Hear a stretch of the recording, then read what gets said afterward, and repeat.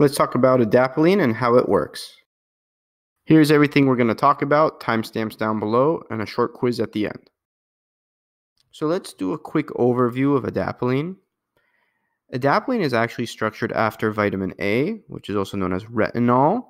You could see the chemical structure does closely resemble adapalene. And why that's important is because of the way it works, and we'll talk about that in more detail later. Now, adapalene is primarily used for acne, but we'll talk about that in more detail later on in the video. And a big thing is adapalene also comes in multiple dosage forms. It comes in a cream, a lotion, a gel. These are different ways that we could use adapalene on the skin for topical administration. Now that we know a little bit about adapalene, let's dig in a little deeper. So how does it actually work? So again, we said adapalene mimics the vitamin A structure, and the reason for that is it can bind to DNA receptors that are on the surface of the skin. And what it does is it helps in twofold. One, once it attaches to these DNA receptors, it could help with skin cell development or skin cell differentiation, which is a big byproduct when it comes to figuring out acne pathways and how to resolve acne. It also actually helps in the inflammation process. So as adapalene or vitamin A attach to these receptors, it'll help reduce that inflammation, which is something we do see in patients with acne. So we understand that adapalene attaches to these DNA receptors, but it's one thing to know what it does. We understand that those receptors are there and that they do bind, but we don't actually know the full mechanism of how adapalene and this receptor react. So something with medicine is we are constantly learning. This is something that is still not fully understood, but we do know the process of what it affects and what it causes. So let's talk about when you actually would use adapalene.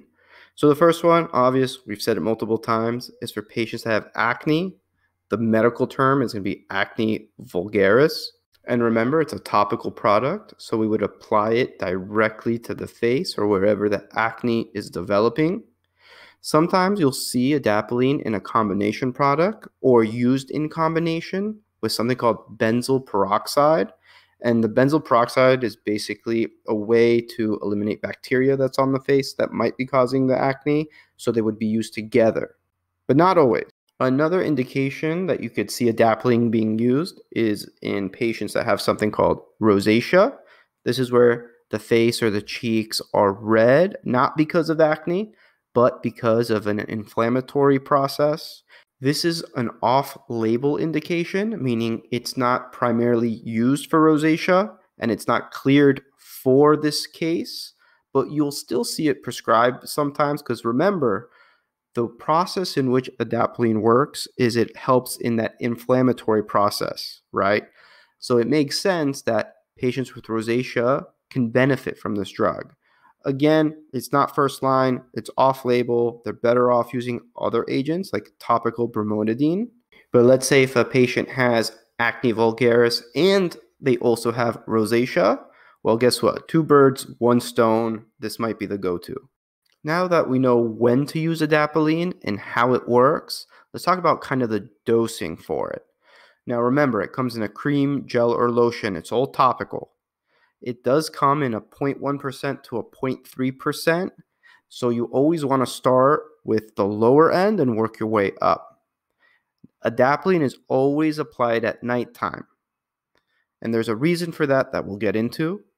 And then you'll also have to tell patients it takes anywhere from 2 to 3 months to see the full effect.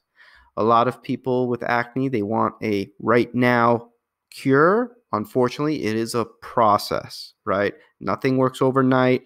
It's going to take a while for those nuclear receptors to activate, the inflammatory process to diminish. So make sure you set your expectations right.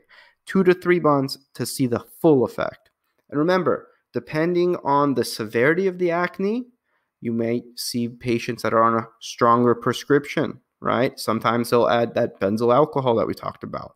It's all patient specific. It depends on the severity.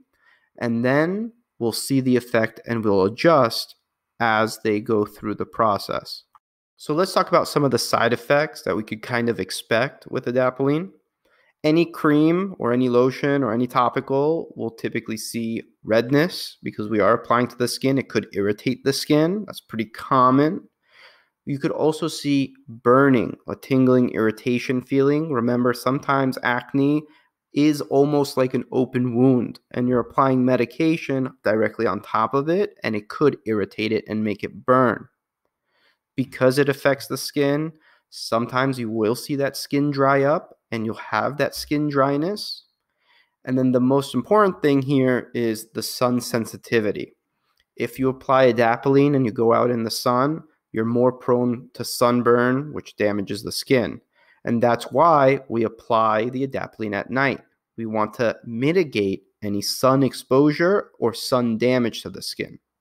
Let's do a quick recap to see what we retained. So we said adapalene, we know it's a retinol structure because it looks like vitamin A. The reason for that is because it can bind to the DNA receptors that are on the skin. And when it does that, we know that it'll help in two ways. One, it helps facilitate skin cell development. And two, it aids in the inflammatory process to reduce inflammation. We know adapalene is used for two indications.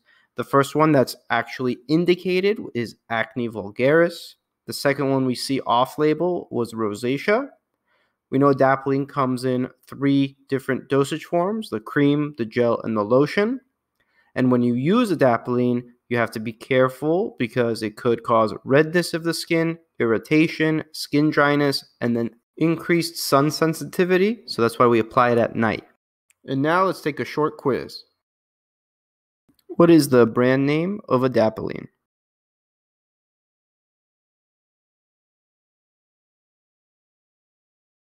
Which vitamin structure does adapalene mimic?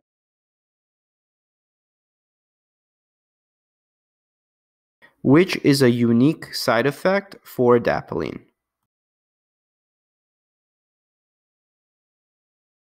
What are the 2 ways adapalene works when binding to the nuclear receptor? Thanks for watching. If you learned something, consider subscribing.